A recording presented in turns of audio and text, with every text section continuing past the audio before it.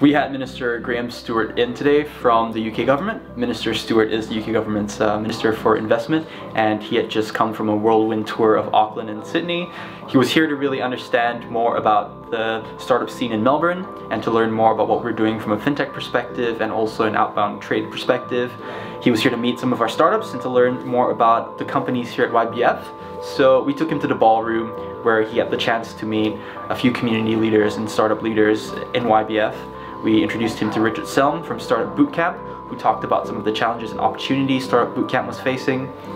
We also introduced Minister Stuart to Michelle Burke from Foresight Digital, where she had a chance to explain what her company does in the digital media space. And lastly, we introduced Minister Stuart to Josh Bursky from Decred, who talked about what Decred is doing in the decentralized technology space and also how they're approaching governance and the technology that enhances governance as well. We then opened up the meeting to a roundtable with the various startups. We had a great discussion ranging from various topics like King's Cross and how Super is funding the growth of King's Cross.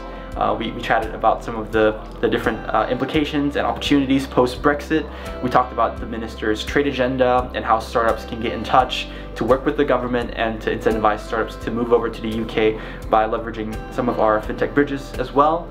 And overall, I think the minister was pretty excited to be at YBF. It was a good chance to showcase what some of our startups in the space are doing.